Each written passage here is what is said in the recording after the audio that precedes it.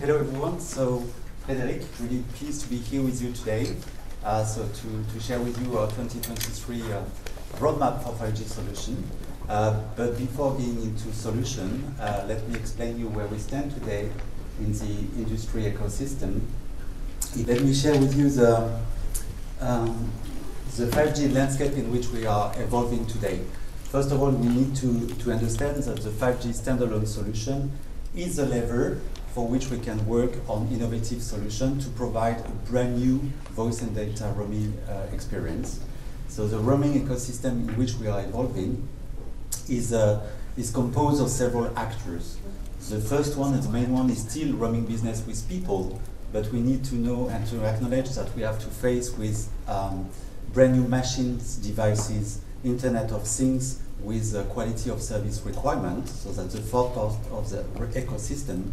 The second one, of course, is the operators, you among us, so as the mobile operators, MVNO, rolling out a 5G core network, but also shutting down 2G and 3G network.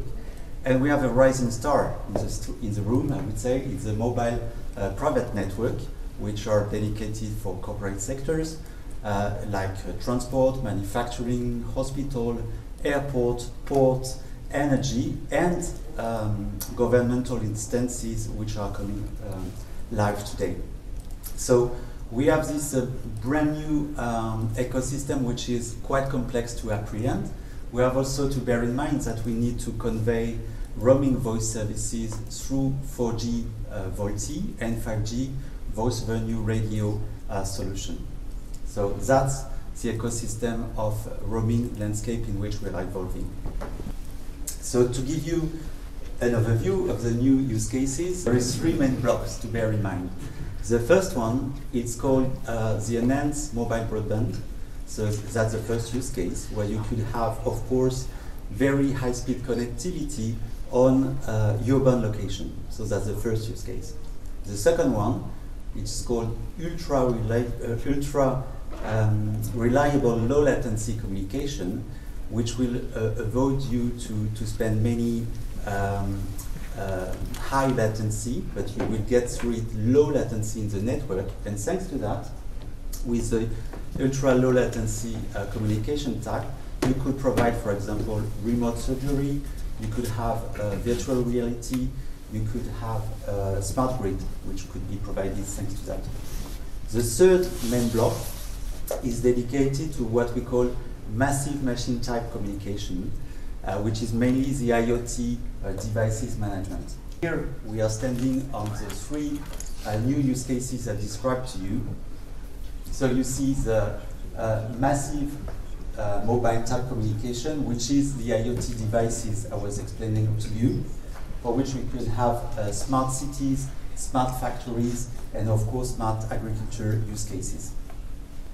So where do we stand today in terms of 5G rollout in the industry? So most of us, we have already deployed a 5G non-standalone solution, which is an efficient way to have a quick rollout of our 5G solution, but relying on 4G core network. This is great, it goes fast, but we have limited virtualization, we've got no slicing, and I would say poor performance improvement. So the solution indeed is to move and to make the move to 5G standalone, and the 5G standalone relies on 5G core networks that will unlock the slicing and provide you low latency. So I guess you all understood that moving from 5G non-SA to 5G standalone solution is a must, but it's quite complex to apprehend, and we are very proud at Orange as a leading, inspiring provider to share with you the solution we have designed, because we rely on Orange Group expertise, on Orange innovation, but last but not least, on our 26 mobile operation in Europe, Africa, and Middle East.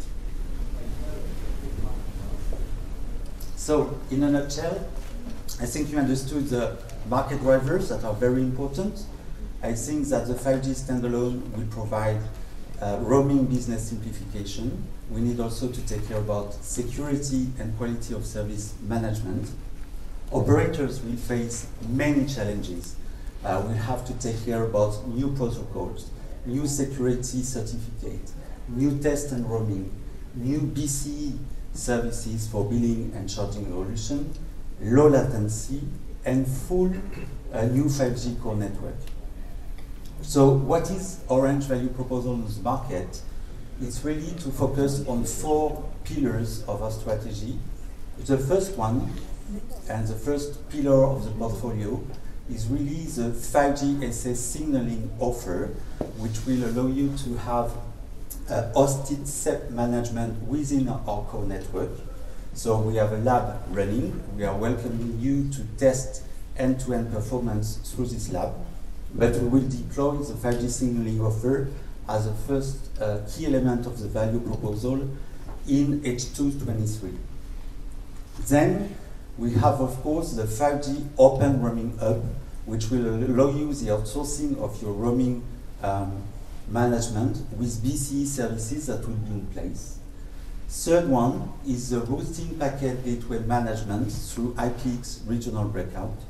And last but not least, we've got the 5G core network as a service, which is allowing you to have a cloud-native based solution provided by Orange, which is outsourcing it on a pay-as-you-grow model. So that's the 4 bricks of our value proposal. And I give now the floor to Cedric to go in depth in the presentation of the 4 pillars of this value proposal. And I want to thank you for your attention. Thank you, Frederic. So now we will look how Orange can help you to solve the new challenges with 5G SA roaming, especially on signaling and the roaming hub offers.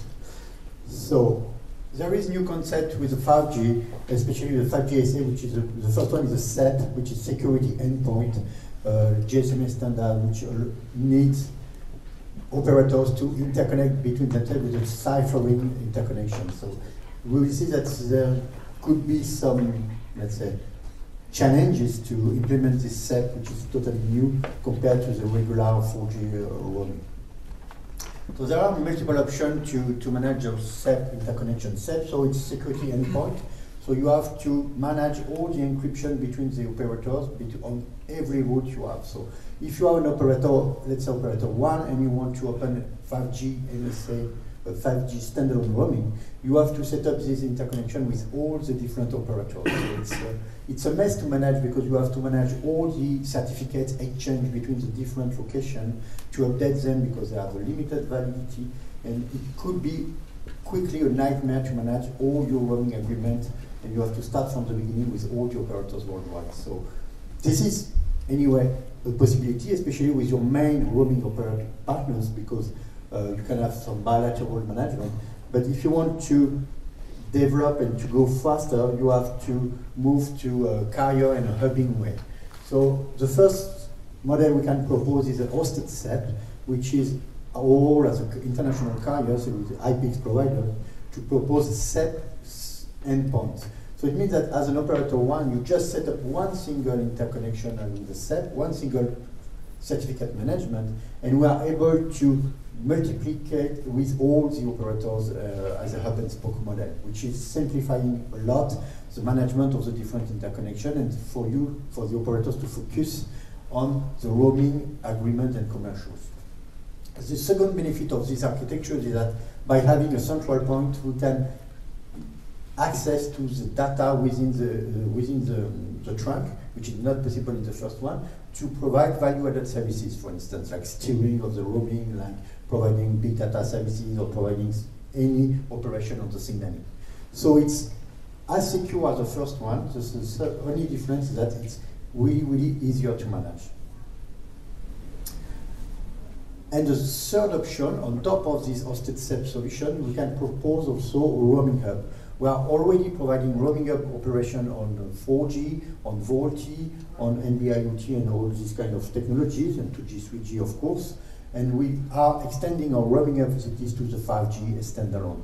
So it means that thanks to the roaming hub, on top of simplifying the management of the SEP and of the security on the network, we also provide the BCE support, and we also provide testing and billing between the different operators like a regular roaming hub.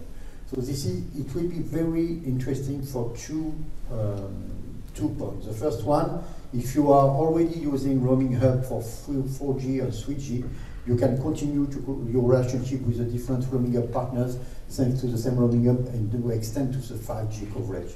And the second one is that when you are starting to set up all these new 5G agreements, it will take a long time because you have to negotiate with all the operators worldwide. And if you want to speed up the adoption and the interconnection, roaming hub is a good solution because you can outsource all the testing and the implementation of the roads, focusing on your commercial agreement. So another new point with 5G is to reduce the latency because of the new use cases Frederick was talking about. You can have some use cases in roaming where you need a very low latency. So for instance, if you are providing roaming from Europe to Asia, and all the traffic is coming back to Europe to be treated back and forth to be also sent back to Asia, it's not the most efficient. So there is different approach which are to simplify, to exceed the traffic as close as possible of the user of the usage. For instance, if you have connected cars and you are shipping a SIM card from Europe and you send your connected cars in Asia, you don't want the traffic to come back to your European operators who providing the SIM card into the cars. You want to have something managed locally. So we are developing different gateways options. So the traditional one is home routing. It will remain the classic model for end users on your smartphone. Because when you have services on your smartphone, of course, the traffic will come back to your home network to be treated naturally as it is treated when you are in domestic network with value-added services like firewall, security, or whatever. The second one will be the visited local breakout. So it's a breakout of the traffic directly on the visited operators. It's a solution, but it's not really optimized because you have to manage multiple policy management with any different visited destination. So it's also complicated to manage because you have to manage one by one all the destinations. So what we propose, relying on our new and virtualized POP network, is to propose regional breakout. So regional breakout is a P gateways located in the regions, so multiple P gateways located in the region, to be able to catch the traffic when you are on a visited network and to exit it locally in the region. So a region could be a country, a continent, or a subcontinent. Everywhere it makes sense, we will put some P gateways exit regional breakout. We already did a press release last week about this, and we have partnership with other carriers to be interconnected in different locations to be able to provide this regional breakout with different partners as well. So the last proposal we are working on is to outsource totally the 5G core with 5G core network as a service. So the opportunity here is to speed up the adoption of the 5G standalone, especially for operators who are not ready yet, who are small operators who want to have a pay-as-you-go solution to enable 5G SA rather than investing too much capex right now in dedicated core network, but to start with a core network as a service in the cloud. So relying on the same virtual POPs we use for the P gateways, we are able to host some instance of 5G core network. So this 5G core network are hosted in our network, and you can develop your antennas and your spectrum in 5G and interconnect with this 5G core network, which will be multi-tenant and mutualized to lower the cost and to speed up the adoption and the implementation. Of course, there is different components. Some components will be in the core in the country, and some other components will remain in the country for regulatory issue, for instance. So we are working on this to speed up the deployment of 5G, to have a faster adoption, especially for networks who want to launch 5G as soon as possible without investing at the beginning. So the main benefits are to reduce the time to market for those operators, cost saving because you have a pay-as-you-go model. You have the performance of Orange networks worldwide. And as said, Frederick and Jean-Bernard, we are welcoming any operators who want to work with us on the proof of concept for lab-to-lab interconnection for the 5G SA roaming. So we have our signaling platform with the hosted SEP as we proposed, and any operators who want to join us to work together on setting up new lab-to-lab interconnection to check everything on the technical level are welcome, of course. And later on, we will also do the proof of concept with roaming up to implement as well the billing features with the PCA. Thank you very much.